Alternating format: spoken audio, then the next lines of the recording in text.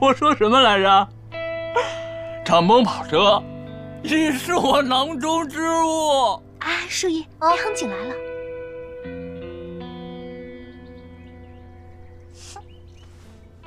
哎，走，瞧瞧去，走。杭景，你可来了，三少等你半天了。是呢，三少从来没有带过女伴，你还是第一个呢。你这衣服真好看，这珍珠项链又大又圆的，一定很贵吧？当然贵了，他全身上下都是我哥给他买的。那这么说，你是三少的女朋友？肯定是啦，在学校里边，三少对他又接又送的，多花心思呀。这没什么，不过是个赌约而已。我三哥跟凤琪姐姐才是一对呢。你还不知道呀？许大浪子告诉我的。知道。他们跟我三哥打赌，说只要1个月内你乖乖听话，他跟莫伟义就会输给我哥一辆敞篷跑车。所以呢，人啊，有的时候自命不凡，其实是一种笑话。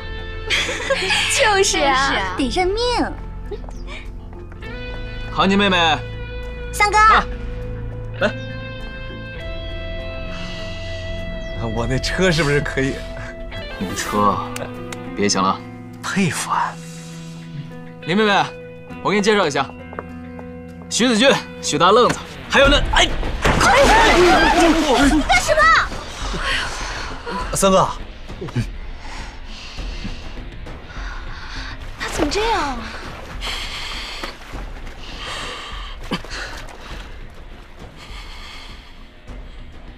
林杭景，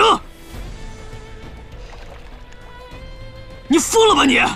萧北辰，你是不是跟你的朋友说，你追上我，我对你动了心，甚至会对你言听计从？今天我就当着他们的面，跟你说清楚。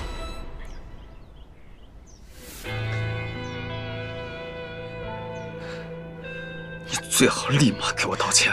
你每天世道日上三竿，除了四处寻欢作乐，就是欺负人。其实没有家世撑腰，你根本一文不值。还有，你霸道无理，目中无人，根本不懂得什么是平等和尊重。我林杭景从认识你的第一天起就看不起你。他怎么能这么说呢？就是啊，你明明生在多少人无法企及的家庭，接受时下最先进的教育，只要你想，伸手就可以改变无数人的命运。可是我问你，你可有一丝人生理想？为社会，为国家，为了你的挚爱亲人，哪怕只是为了你自己。哼，所以我说，我瞧不起你。林杭景，我这是最后一次再给你一个机会，我要你现在就给我道歉。绝无可能。得罪了我萧北辰，人家北新就得换个活法。哼，好啊，我等着。三哥，三哥，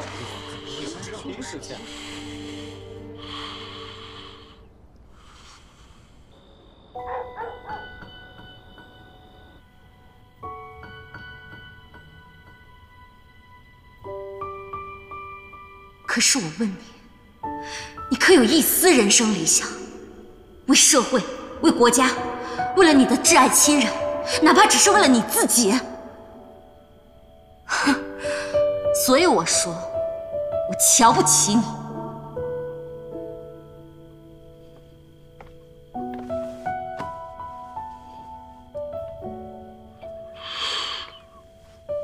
周叔，怎么了？想说什么？你觉得我是一个没有理想、没有抱负的人吗？是。行，拿回去。哎呀，瞧你这暴脾气啊，一点都不像你娘，还是像你爹啊。你别跟我提他，他压根就不配跟我娘在一起。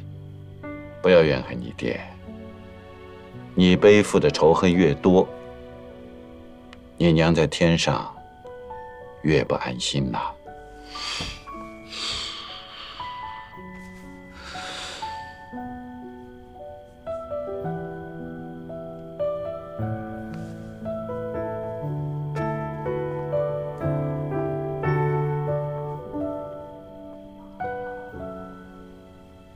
好孩子可不能挑食哦，只有好好吃饭，才能快快长大。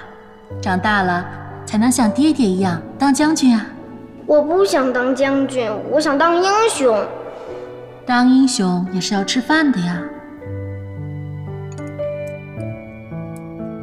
娘，你陪我睡，我不想睡，我想起来。但是已经很晚了，你乖乖的好不好？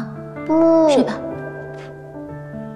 娘给你唱你最爱听的那段京剧，哄你睡觉，好不好？好。盖好被子。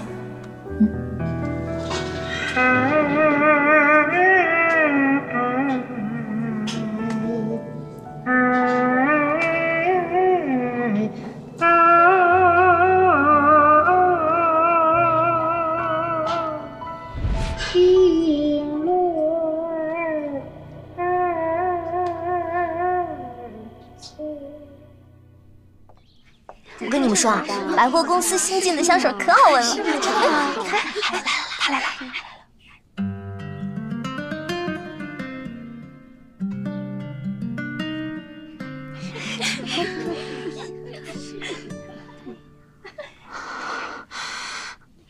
没关系，你别管他。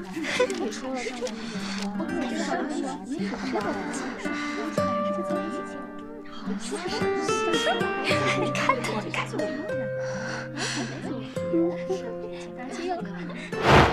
我跟你说特逗，是啊，我就听说了。谁让他得罪我们的？活该！谁让他招惹我们？你这是上学了。